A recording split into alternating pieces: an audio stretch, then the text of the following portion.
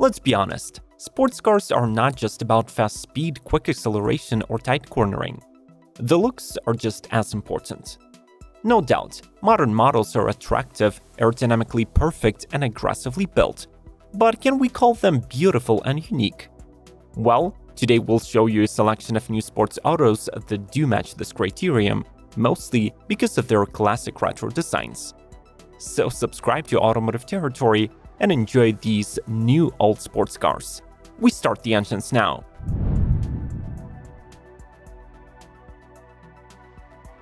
RML Short Wheelbase. It goes without saying that each of 9,000 Ferraris produced every year is a great example of automotive craft and engineering genius. But what they lack is the finesse and exclusivity of models created during the reign of Enzo Ferrari. The short wheelbase, designed by the British motorsports company RML Group, was created as a tribute to the iconic models of the past, specifically to the Maranello's icon of 1960s, Ferrari 250 SWB. The creation of each unit starts with the Ferrari 550 Maranello that serves as a donor of the chassis, 485 horsepower, 5.5-liter naturally aspirated V12, 6-speed manual gearbox, and some electrical architecture. The coupe rides on revised suspension with bespoke springs and dampers, but retains the original brakes, ABS, and traction control system. This Grand Tour will become a grand prize for 30 collectors around the globe who will get to enjoy the flawless carbon fiber bodywork and luxuriously appointed interior that separates the RML Short Wheelbase from other recreations and restomods. The cabin is finished with a tan leather upholstery, is equipped with a modern air conditioning system, superb hi-fi sound system, and smartphone connectivity.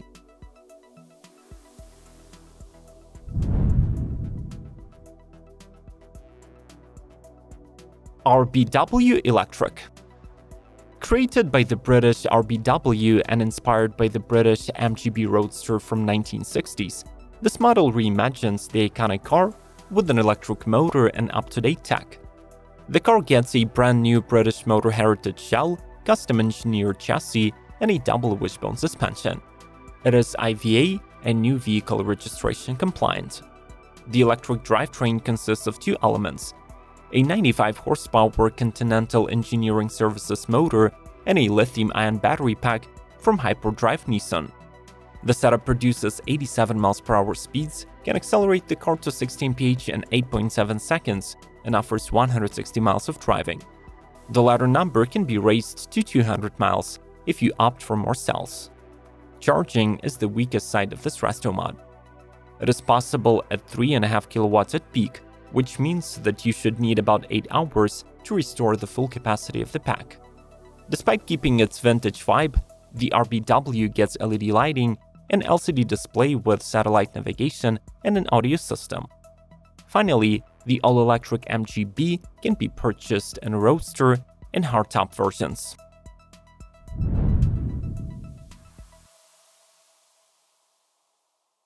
Sacrilege Motors Porsche 911 EV. Created by the Connecticut-based Sacrilege Motors, nicknamed the Blackbird, is inspired by the aesthetic of a supersonic Lockheed SR-71 aircraft and is based on a truly remarkable milestone vehicle.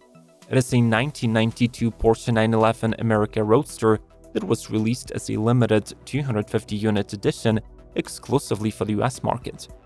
The car gets fitted with a Tesla Model S motor that promises 500 horsepower and 369 pound-feet. Plus, there is a battery pack with 62 kWh capacity. The company promises 3.8 seconds 0 to 60 acceleration and 200 miles of travel.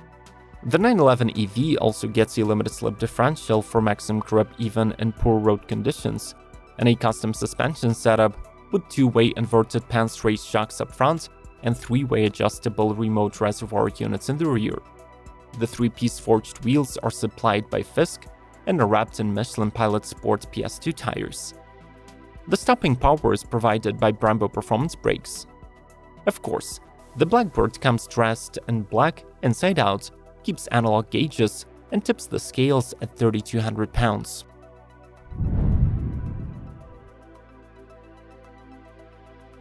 Frontline Cars MGB LE60. The British restomod expert celebrates 60 years of MGB with a new model, the first in the brand's history to use a V8 engine. Limited to 30 copies worldwide, the new LE60 features widened track and body to accommodate larger 16-inch wheels, while the customers can now choose from a number of exclusive hues and personalization accents. To cope with the huge uplift in power, the LE60 undergoes a complete chassis overhaul and comes fitted with a bespoke suspension co-developed with Nitron. With the near-perfect 50-50 weight distribution, the coupe rides on a double wishbone front suspension and a 6-link setup with Nitron coilovers in the rear. The Frontline's most powerful creation ever utilizes a modified 4.8-liter Rover V8 powertrain that bursts out 375 horsepower and 312 pound-feet of torque, which is 3 times more than the original car. For this reason, each LE60 also gets a proper gearbox from Tremec, a beefier brake package, and a limited-slip differential. Standard interior features include hand-finished leather and Alcantara, a premium sound system, and Bluetooth connectivity.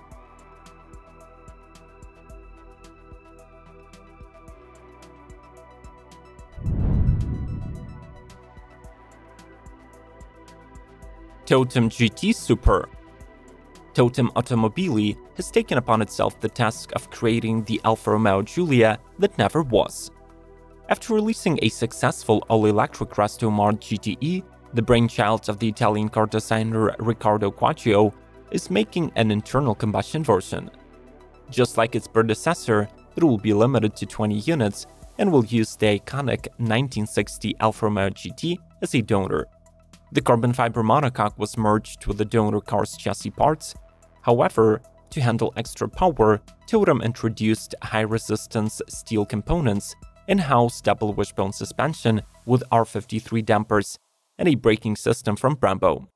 The heart transplant for the Super comes in the form of the modern Alfa GTA engine, but this unit was heavily reworked by the Teltechnica engineering and now carries the designation the ITV61 Gloria. It is a 2.8-liter 90-degree V6 with a central front position and a double turbocharger with electronically managed twin-stage sequential system. Stage 1 and 2 performance tunes yield 600 and 750 horsepower respectively. As a pure sports car, the Totem GT Super boasts a 6-speed manual gearbox, rear-wheel drive, and a gear-integrated limited-slip differential. The final touch for the Totem Automobili's restoration is the custom interior with disabled seats, softest leathers, carbon fiber trim, 3.5-inch vintage-style infotainment, and hi-fi audio.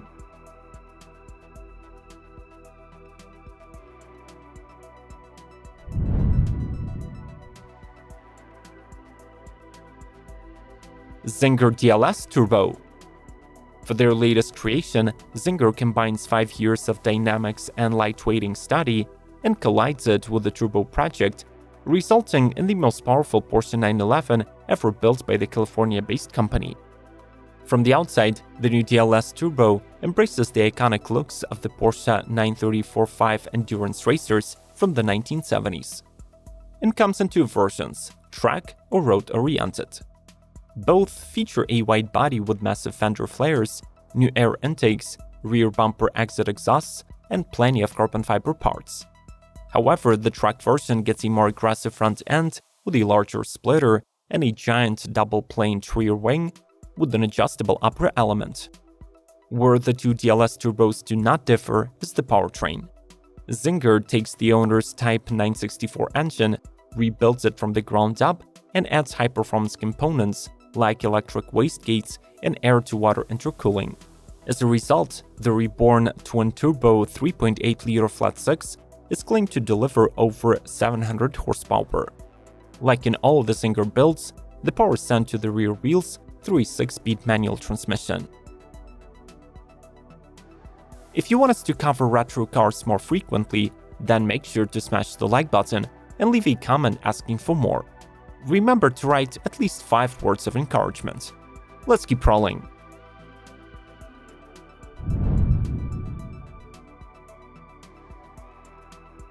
Mitsuoka Himiko. Named after the ancient Japanese queen, The Himiko Roadster is a small IC restomod that looks like a child of a Jaguar XK120 and a Morgan Arrow 8.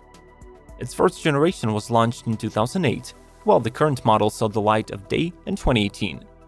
For 2024, the stylish two-door offers 7 exterior paint options from the classy solid gray to the eye-popping sunshine orange and passion red metallic. There are also front wing emblems and a grille badge applied using an ancient technique for metalwork. The car is based on the chassis of the mass-production Mazda MX-5, which allows to keep its pricing quite modest compared to other retro sports cars of today. The car gets Mazda's 1.5-liter Skyactiv G engine with 114 horses that can be paired with both manual or automatic 6-speed gearboxes. Inside, the Himiko brings heated seats, leather upholstery, a CD-DVD player, and even such modern tech features as cruise control, traffic sign recognition, and navigation. The only major issue with the Himiko is its availability, since the updated model is limited to only 10 units for this year.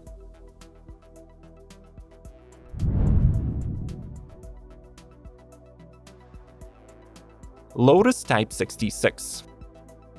Back in 1970s, the Lotus founder Colin Chapman tasked Team Lotus to create a racer that would participate in the high-profile and commercially lucrative Can-Am series. However, since Chapman was mostly interested in Formula One competition, the Type 66 never made it beyond the technical drawings. 53 years later, as a part of the Lotus 75th anniversary celebration, the British brand contacted Clive Chapman, the son of the legendary founder, and finally brought the project to life. The rediscovered and reimagined performance car will be limited to 10 units. It will retain the retro looks and livery, but will absorb some modern engineering solutions to conform with the performance and safety standards of today. The body of the Lotus Type 66 was refined through more than 1,000 hours of computational fluid dynamics, resulting in 1,760 pounds of downforce at 150 miles per hour. At the heart of the supercar sits an era-specific mid-mounted V8 pushrod engine that breathes through the iconic Can-Am-inspired air intake trumpets and is good for 830 horsepower at 8,800 RPM. To top it all off, the new Type 66 gets a race ABS, sequential gearbox, anti-stall multi-plate clutch, and a fixed rollover cab.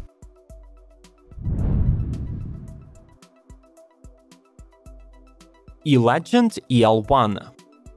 The German startup E-Legend, led by the former VW Group designer Markus Holzinger, continues to work on the electric supercar inspired by the Audi Sport Quattro, the once pioneering all-wheel drive coupe created to participate at the Group B rally racing.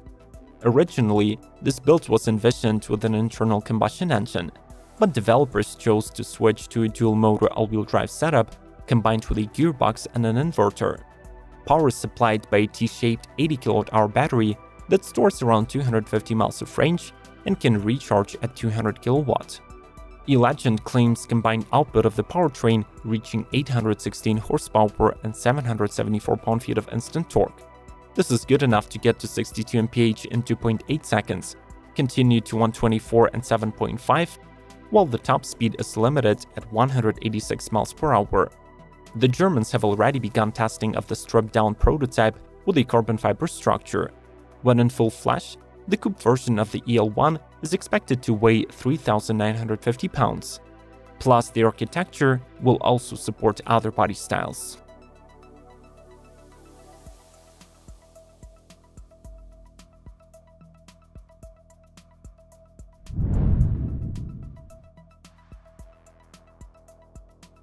Nichols N1A.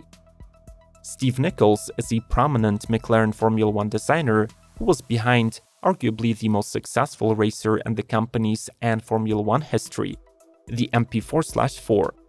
He left the British team in 2002, but after a long hiatus, came back to the automotive business to found his namesake boutique car maker. The first four-wheeler out of the Nichols cars gate is the N1A, a clear homage to the McLaren M1A, which is considered by many as the first true McLaren. Underneath the skin hides a bonded extruded aluminum and carbon fiber chassis, classic wishbone suspension, and racing multi-piston brakes.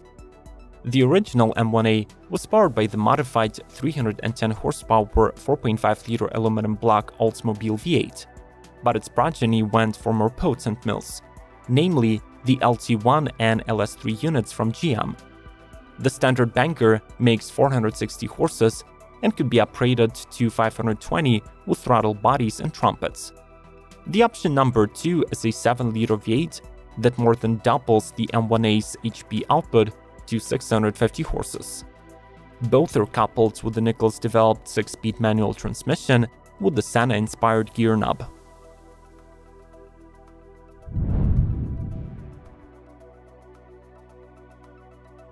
Classic Recreations Shelby Cobra Diamond Edition. Classic Recreations is a licensed manufacturer by Shelby American who bring back to life their most iconic makes. The latest introduction to the lineup commemorates Shelby's 60th anniversary. It is an all-carbon fiber Cobra with its own legacy potential and a limited run of just 10 vehicles. The autoclave-cured aerospace-grade pre-preg carbon fiber body of the Diamond Edition Cobra weighs in at an astounding 88 pounds. At the same time, the 5-liter V8 with a Magnuson supercharger holds 900 horsepower under the bonnet and can catapult this beast to 60 in 3.9 seconds, all the way to the VMAX of 190 miles per hour. How do you feel about electric conversions of retro cars? Is it sacrilege or a smart way to give these beautiful autos new life? Leave your answers in the comments below. Before you go, subscribe to Automotive Territory, smash the like button, and proceed to exploring new sports cars through the links on the screen. May the torque be with you!